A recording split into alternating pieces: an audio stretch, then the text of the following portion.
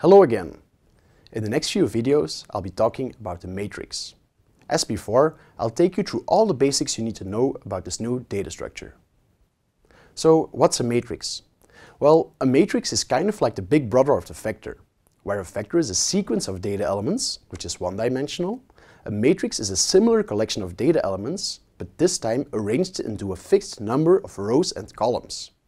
Since you're only working with rows and columns, a matrix is called two-dimensional. As with the vector, the matrix can contain only one atomic vector type. This means that you can't have logicals and numerics in a matrix, for example. There's really not much more theory about matrices than this. It's really a natural extension of the vector going from 1 to 2 dimensions. Of course, this has its implications for manipulating and subsetting matrices, but let's start with simply creating and naming them. To build a matrix, you use the matrix function. Most importantly, it needs a vector containing the values you want to place in a matrix and at least one matrix dimension. You can choose to specify the number of rows or the number of columns. Have a look at this example that creates a 2 by 3 matrix containing the values 1 to 6 by specifying the vector and setting the n row argument to 2. R sees that the input vector has length 6 and that there have to be 2 rows. It then infers that you'll probably want 3 columns, such that the number of matrix elements matches the number of input vector elements. You could just as well specify n_col instead of n_row. In this case, R infers the number of rows automatically. In both these examples, R takes the vector containing the values 1 to 6 and fills it up, column by column. If you prefer to fill up the matrix in a row-wise fashion, such that the 1, 2 and 3 are in the first row, you can set the by row argument of matrix to true. Can you spot the difference? Remember how R did recycling when you were subsetting vectors using logical vectors? The same thing happens when you pass the matrix function to a vector that is too short to fill up the entire matrix.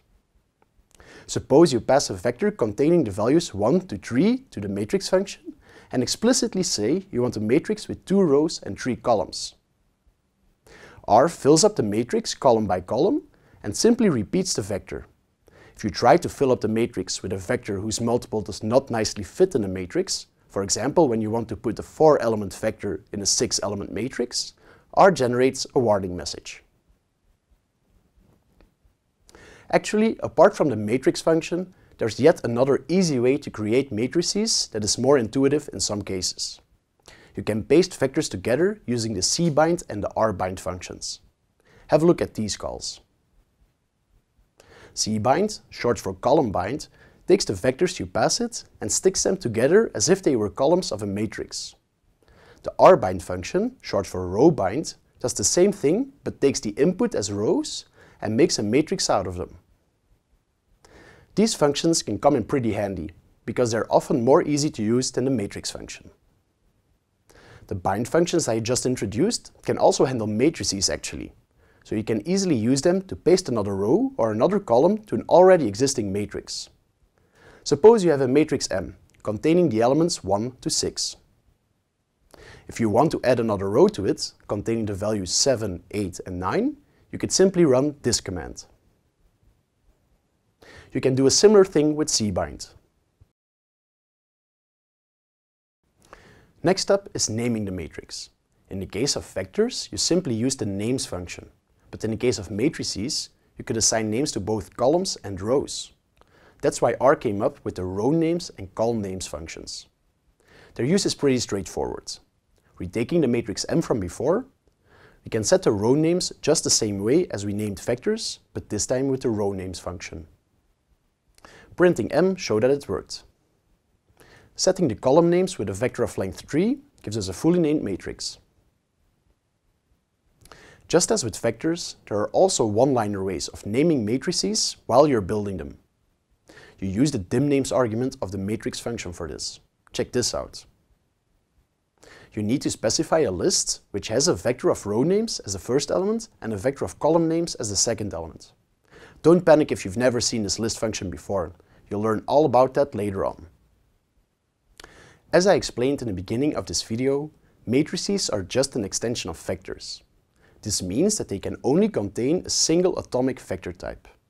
If you try to store different types in a matrix, coercion automatically takes place. Have a look at these two matrices, one containing numerics, the other one containing characters. Let's now try to bind these two matrices together in a column-wise fashion using cbind. Did you see what happened? The numeric matrix elements were coerced to characters to end up with a matrix that is only comprised of characters. To have a multidimensional data structure that can contain different elements, you'll have to use lists, or more specifically, data frames. Up to you now to become a Jedi in the world of matrices. Enjoy it, you shall.